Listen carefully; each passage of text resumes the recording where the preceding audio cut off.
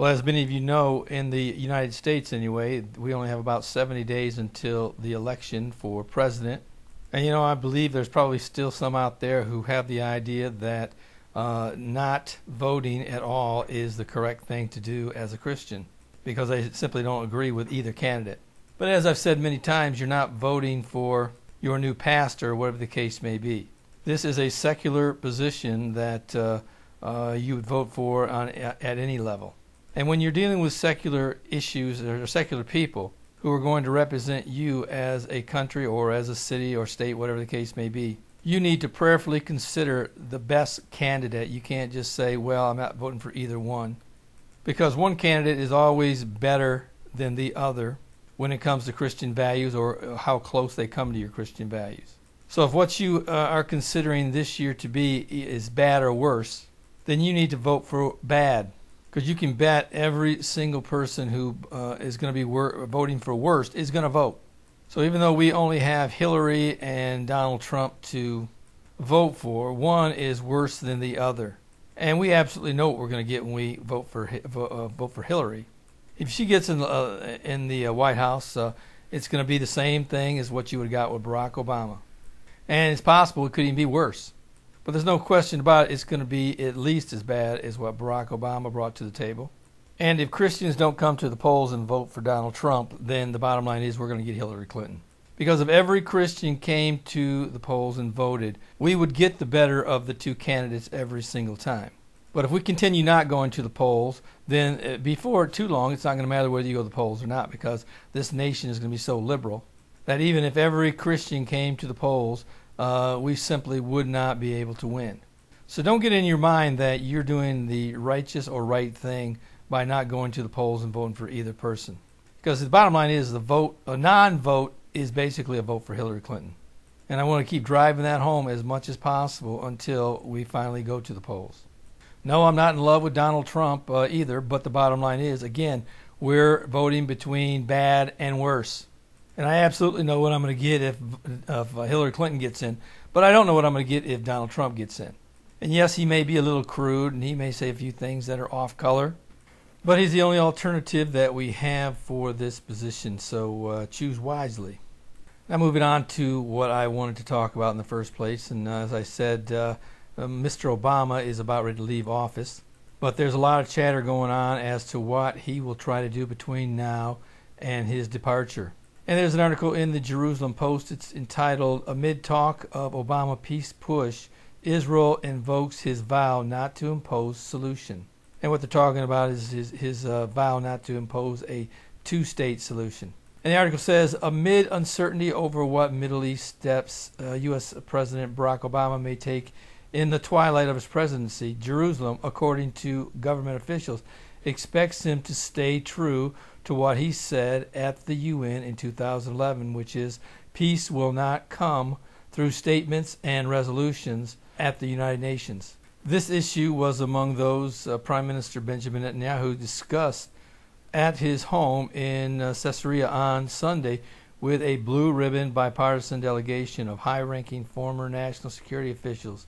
The visit comes amid speculation of what Obama has planned for the Middle East in the 2-month interim between the elections November 8th and when he formally leaves office on January the 20th.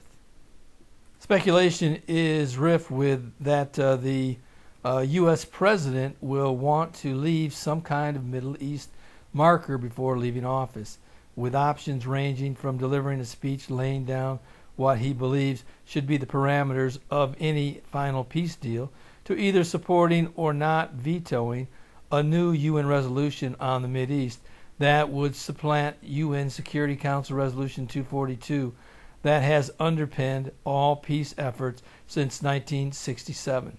Israel's concern is that any of these moves might be used to try and impose a solution on the conflict from the outside. Government officials have in recent days highlighted Obama's 2011 speech to the UN General Assembly, which at the time was debating the issue of Palestinian statehood.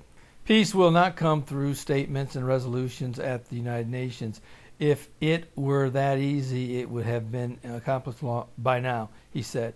Ultimately, it is the Israelis and the Palestinians who must live side by side. Ultimately, it is the Israelis and the Palestinians, not us, who must reach agreement on the issues that divide them, on borders and on security, on refugees and Jerusalem. One official said that his speech was Israel's reference point regarding possible Obama moves in the coming months. That speech was clear and unequivocal, and hopefully there will not be any surprises, the official said. Veteran Mideast negotiator Dennis Ross, who was part of the delegation that met with Netanyahu on Sunday, said earlier this month at a Washington conference that he did not believe the administration will make a big effort at the Security Council because it realizes this could only make things worse. Instead, Ross said it was likely Obama would deliver a Middle East speech, but added presidents giving speeches at the time of a term, end of a term, frankly, don't have that big of an impact on anybody. Well, I don't know about that. I would think that this might give the green light to the European Union to switch gears and to recognize the Palestinian State as a whole, meaning every individual country will recognize Palestine as a state and may even put a mission or some type of diplomatic office in their country. The delegation that met Netanyahu included a number of national security and Middle East experts who have worked in both Republican and Democratic administrations, and some of whom may be called upon to serve in various capacities by the next U.S. president. In addition to coming to Israel, the delegation also went to Saudi Arabia, where it met with King Salman, and to Turkey and the Palestinian Authority. Now the big question is whether this will be a man-made peace accord or whether it will be supernaturally created after the rapture takes place. Well, certainly I do believe that God will be behind any peace proposal that does come about. You have to remember, the tribulation period is not Satan's period. The tribulation period is God's period, meaning that this is a time in which he will try to get as many people as possible to come to know him as Lord and Savior before the Antichrist comes on the scene and declares himself to be God and presents his mark and his one world government. Now, as I've said many times, this is going to be a time of supernatural events. But remember that when the rapture takes place, that will be the first supernatural event. It will be shocking and unheard of, and people will be in awe.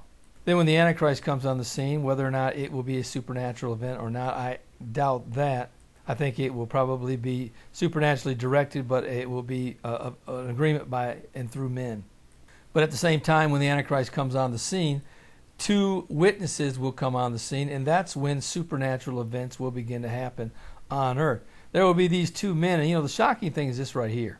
These two men will be preaching the gospel on the streets of Jerusalem, and there will literally be people who will want to kill them.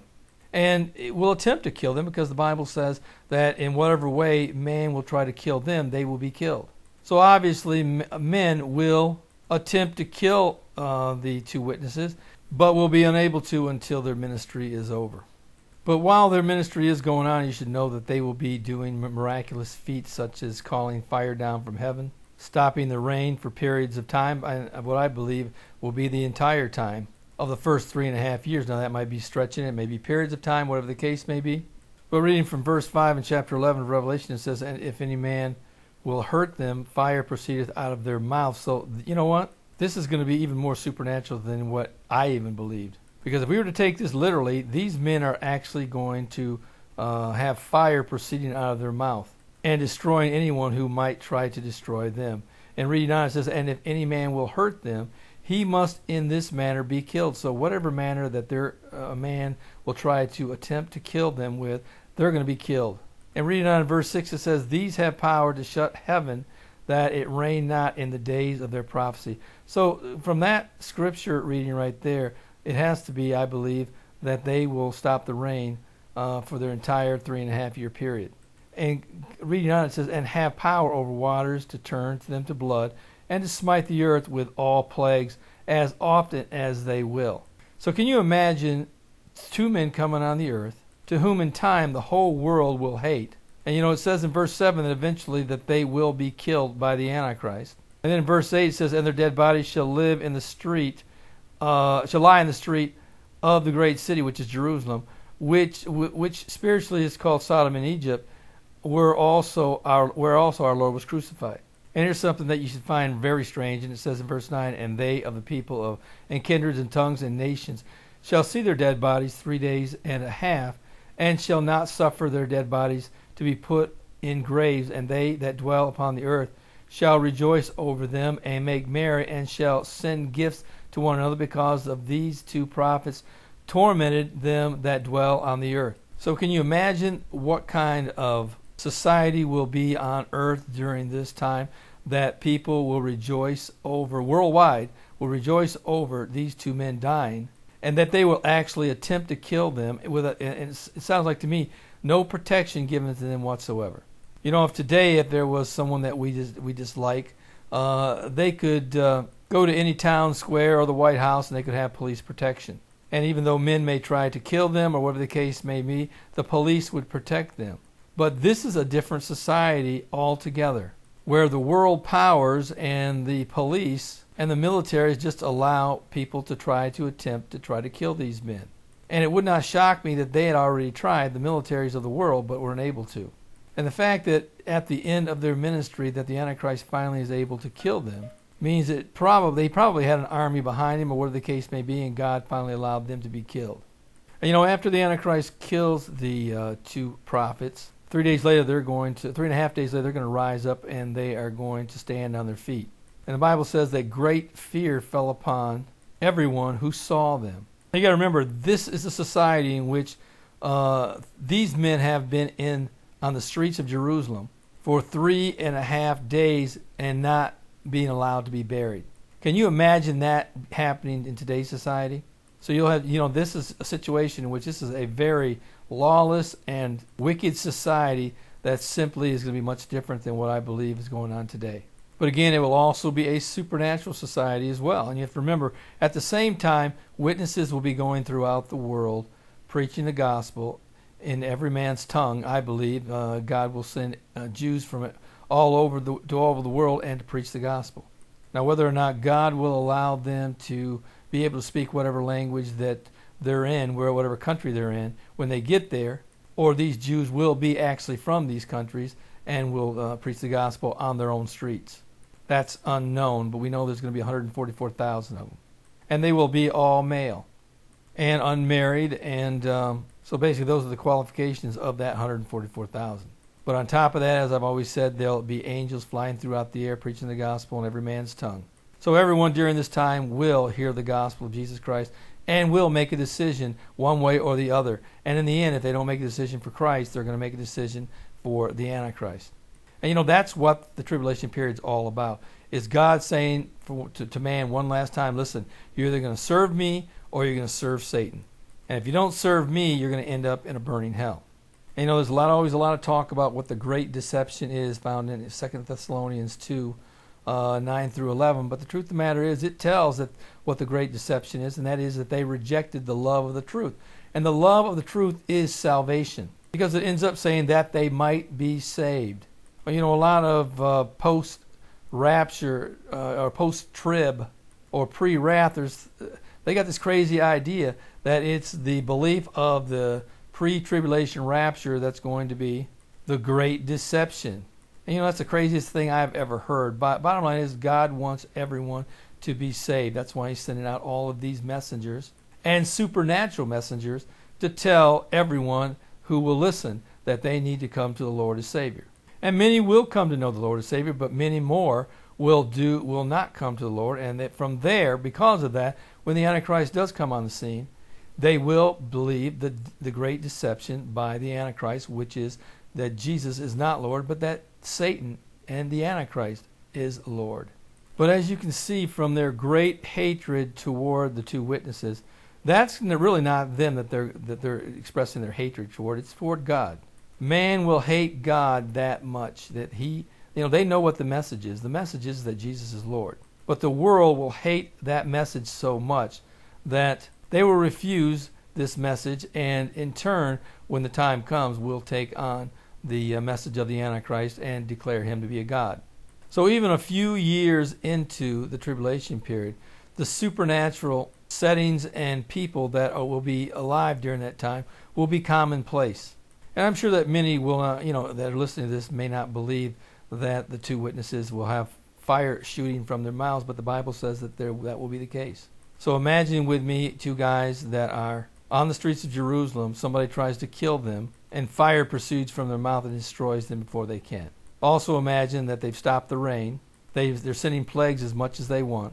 They're turning the rivers to blood. So this time in which the Antichrist was about ready to come on the scene is not going to be a normal time period. And it certainly won't be a time of being politically correct, because the bottom line is who in the world, what society would allow two men to lie on the streets of any city for 3.5 days without them having a proper burial or whatever the case may be?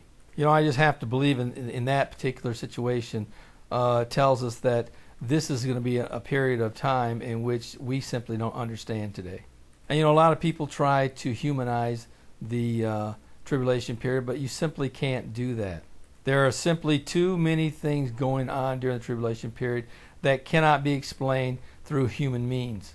The Bible describes it as a supernatural time, and I have to believe that. But I'm going to close it up right here and tell you that I do believe that Mr. Obama is going to do something at the last hour that could be detrimental to Israel, whether it be not vetoing a resolution or giving his stamp of approval to a resolution, or just outlining a plan of attack in order to create a Palestinian state, declaring borders or whatever the case may be.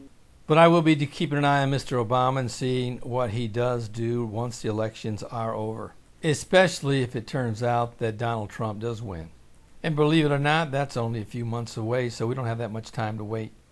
And if you don't know the Lord, today is the day of salvation. Don't put it off. 150,000 people die every single day. The Bible says that the vast majority will end up in a burning hell. And why is that? Because they didn't declare the Lord as their Savior. They didn't take on his free gift that he gave on Calvary. Jesus died for your sins. He asked that you accept that free gift and begin living for him. And if you haven't done that today, I would encourage you to do so. And friends, Christians, I would encourage you to get a copy of my Tribulation Period Survival Guide. There's two versions, a free version and a paid version, depending on what your goal is. I don't know if you know this or not, but now I have 8 different versions of the Tribulation Period Survival Guide, meaning it's written in 8 different languages. And you, the Calvary Prophecy Report listeners, help make that possible. And we're looking at right now adding another language, Portuguese, and if you'd like to give toward that cause, you can do so by going to my PayPal account and giving. If you want to do something like that, get a hold of me through email or whatever the case may be, and I will give you instructions on how you can give. And if you haven't created your Rapture cabinet yet that you can place by your door in case of Rapture break glass, I would encourage you to do so. If you have made one, you should shoot me an email along with pictures so I can see how you created yours. It's not that difficult to make, and I would encourage every single one of you to put one not only in your home by the door, but also in your church. Well, this is Terry Malone with the Calvary Prophecy Report.